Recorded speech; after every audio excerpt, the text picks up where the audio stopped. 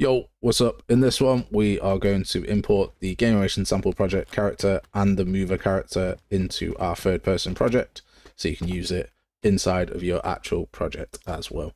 It's going to be super easy to follow. I've laid out all the steps ready for you and we'll go through it step by step. So here's the mover character with his sliding as well.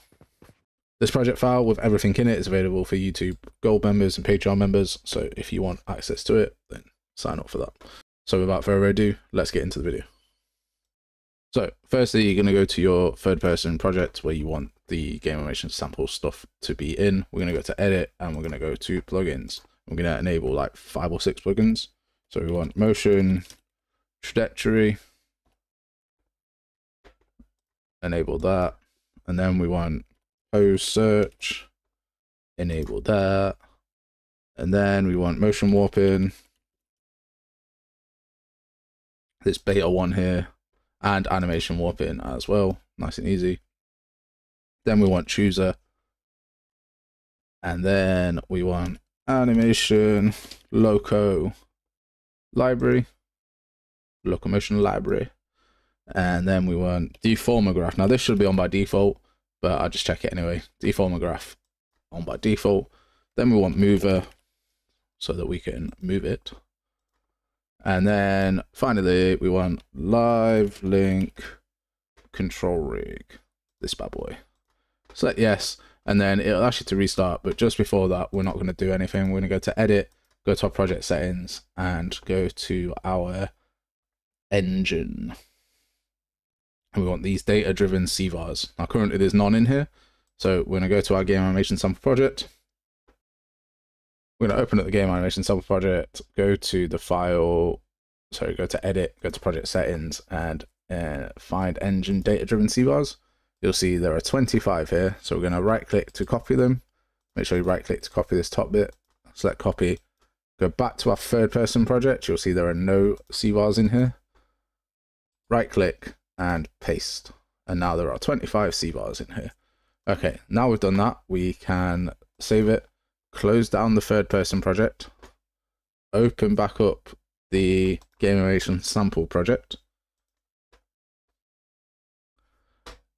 Then we're going to click on this little folder, right click on the default level and show in Explorer.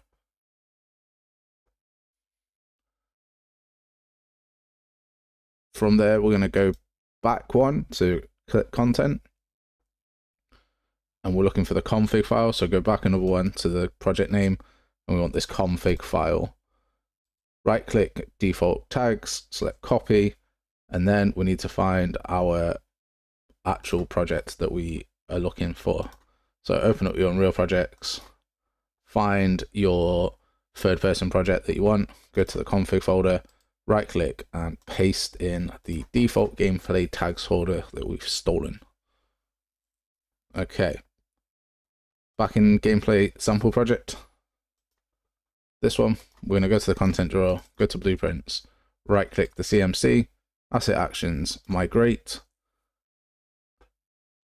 and then we're just going to click OK and go back to our projects, select content, select folder, and watch the migration happen. This will take 2 or 3 minutes to run through.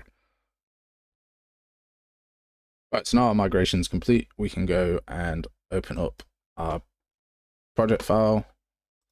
So we'll find the project that we want it to go to, open that up, and then we can go to our content drawer. And we can go to our world settings and select our GM sandbox.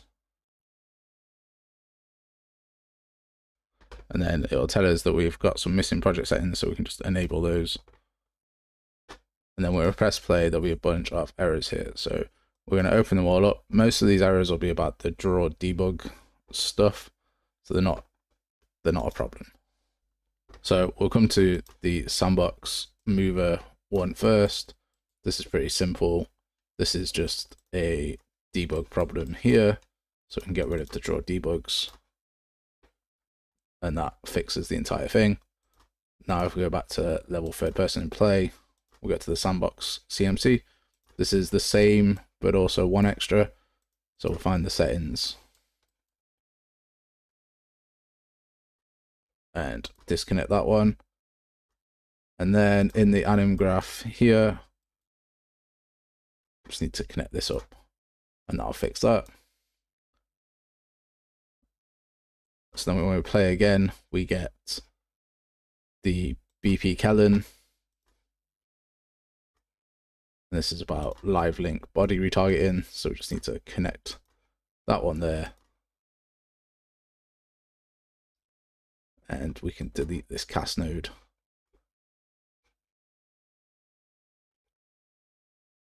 Because we're not going to use Kellen. And then back in here, we've got the face anim BP. And again, all of these get deleted. We can just delete that one as well. Sandbox character mover. Problem in here is the debug strings. So again, we're just going to come to debug draws and disconnect it. And then don't disconnect this one for the targeted actor. Just disconnect the end line here. And then finally, we've got BP helpful functions. And again, this is all just debug stuff. So you can delete them or disconnect them or whatever you want to do. But for the most part, you don't use them.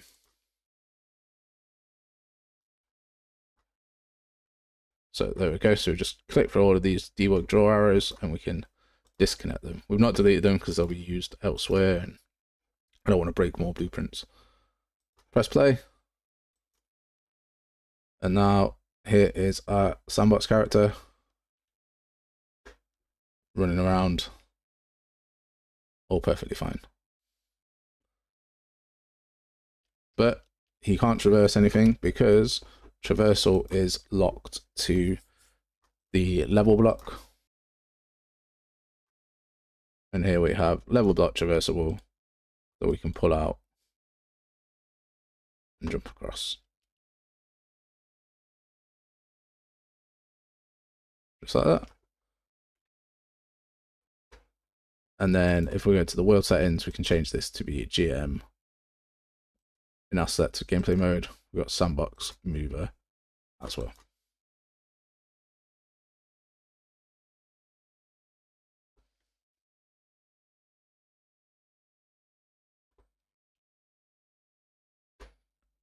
And that works also. You also see that our slide works here as well. So it's all good to go. If you want the ability to traverse sort of these objects and jump up here and stuff, we do have a climb everywhere tutorial that I'll leave a link to that you can use as well. So that'll help you climb everywhere and that'll be included in the project files too. And that's it. That's how we get the GASP and the mover character into your third person blueprint. Check out the other videos for more on how to change up the GASP and third person character and the mover character and what you can do with them. Thanks for watching. Have a great new year. Bye.